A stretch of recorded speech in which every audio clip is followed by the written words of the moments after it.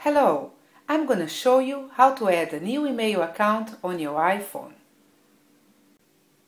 To add a new email account on your iPhone is very simple. You just go here to Settings, and then you see here Mail, Contacts and Calendars.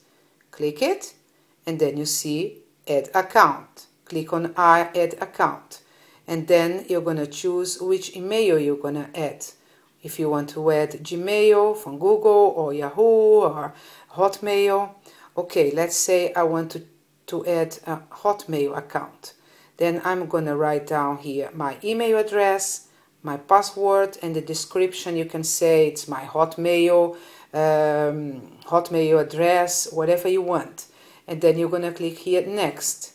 Of course, mine is not going to work because I'm not adding my email right now. And when you click Next, it's going to verify, and then you've got the email new account on your iPhone. Thanks for watching. I hope it was helpful for you, and I see you next time. Bye bye.